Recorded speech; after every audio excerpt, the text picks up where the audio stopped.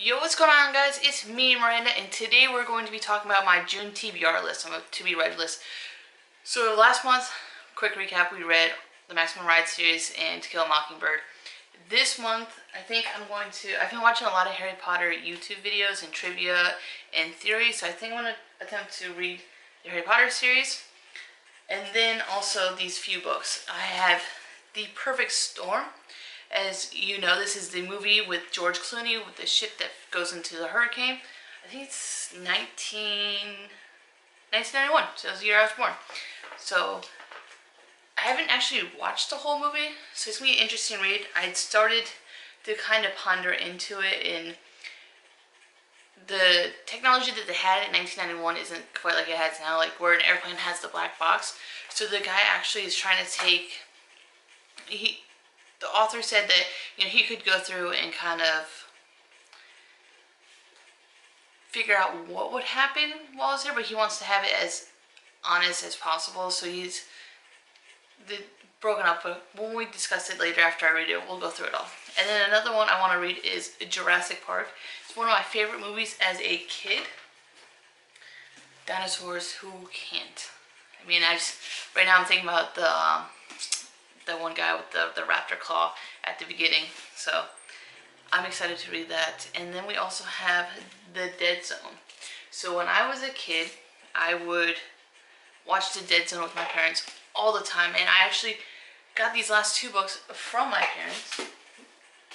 I actually got the Jurassic Park and The Dead Zone from my parents. They both were huge readers, still are readers, and basically trimmed down the books, and I took a couple books that I could. So those are kind of what I'm going to be reading, but really this Harry Potter series, I've read the first one 7 times, but not the whole series 7 times, so every time a new book would come through, I would reread it. But now that I am older and there's more theories and stuff like that, I think it would be more interesting to kind of go in it and see if I can kind of pick up some pieces that these other people did, or maybe I can see something different. So I'm really excited to do this reread.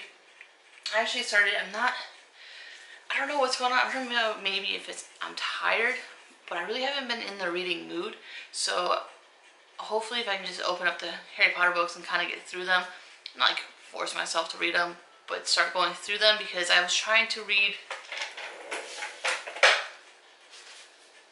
the Trident Canine Warriors, and I know it's based more into fiction book, but I just wasn't able to get like absorbed into it.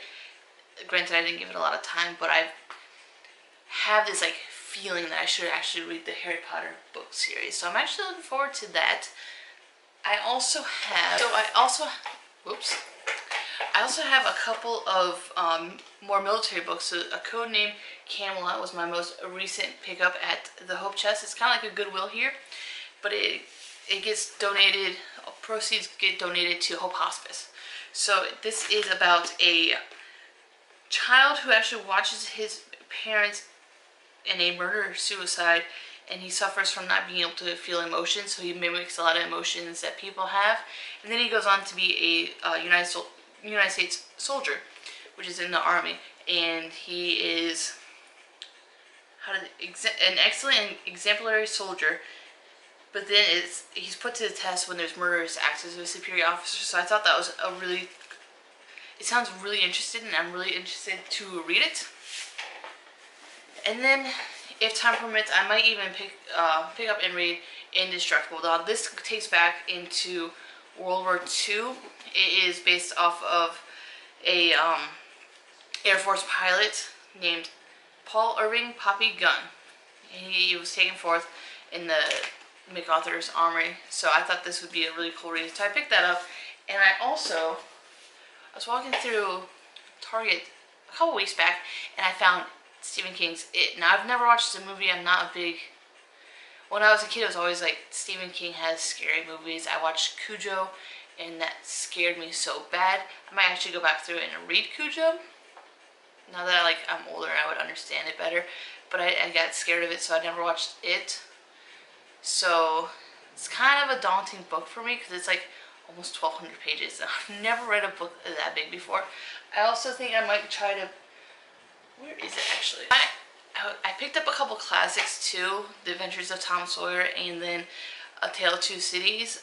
Now, I haven't really read a lot of classic books, so I don't know how I'll be able to do it, because I know The Adventures of Tom Sawyer, the language that they use is a lot harder to read through. Like, you know, if you pick up Harry Potter, you can kind of, the language isn't that hard.